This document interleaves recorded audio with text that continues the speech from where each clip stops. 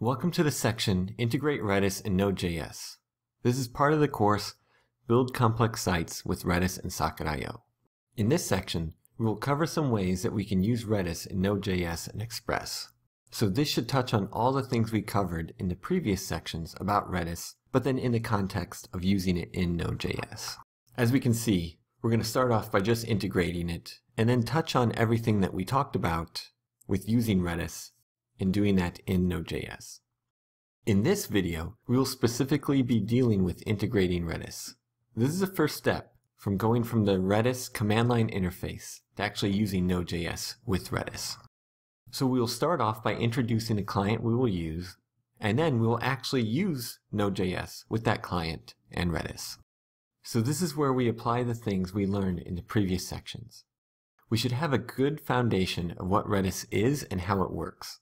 We will now see what this means when using Node.js. First we need to cover is how to connect to Redis when in Node.js. So we'll need a client to do that. So let's actually open a browser and go to the Redis website. So as you can see on the Redis website, they have a nice list of recommended clients when using specific languages or frameworks. Now if we notice here, they have Node.js. So let's go there. And we see it lists quite a few here that you can use. Now we specifically will be using Node Redis, which is a recommended client for Node by Redis. So if we click this link, we'll actually go to the GitHub of the project. And from here we can see this tells us how to use it and all the commands that we can do with this library.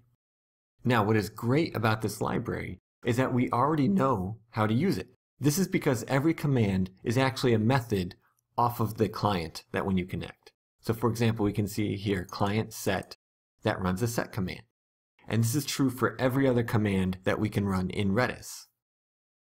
So if we've used a Redis command line interface, we know how to use this client library.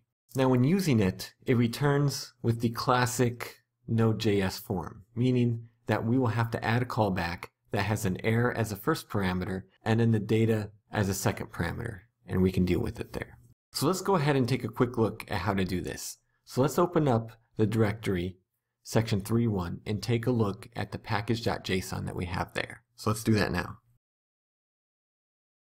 So as you can see in npm, the package name is actually Redis, and we're just installing the current version, which is 2.6.2.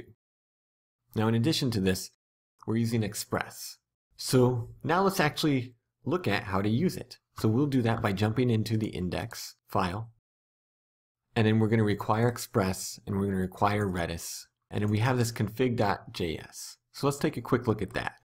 So looking at that, all we're doing is we're setting the connection information. Now because we're running this in Docker, it's going to be the local host, and then we are setting it to this port.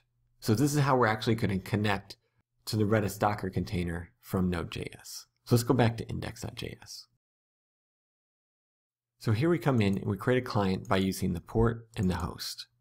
And again, if you're using this locally, make sure that your Docker container is running. And of course, there's a docker command.txt that runs through all the commands that you may need to use to have that Docker container running.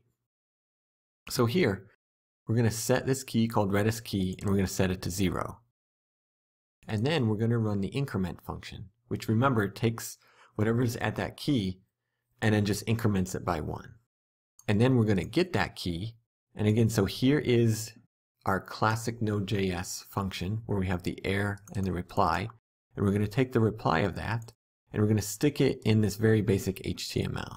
So it'll say our Redis and Express web application and it'll give us a count that is in Redis key. And then we will send this. And we're going to listen on 8080. So if we go to a console and then launch this with Node index.js and then run this in a browser. So I'm going to launch this in a console and then we'll look at it in a browser.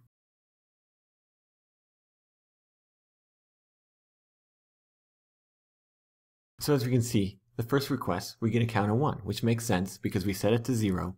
And after the first request, we incremented it once. Now each time we refresh it, it is going to count up because it's storing it in Redis. So this demonstrates the fact that we can store information between requests.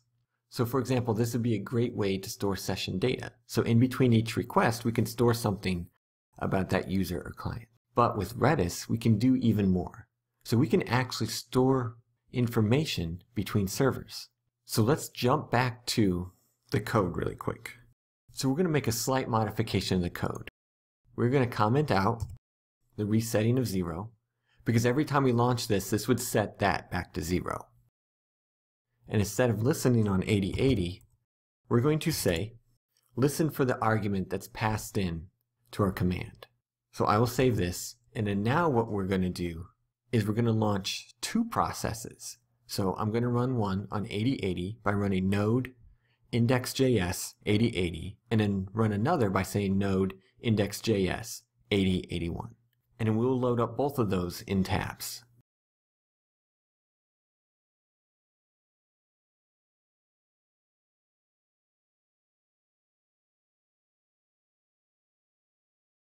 So here we are, back in the browser. So I'm connecting to 8080 and 8081.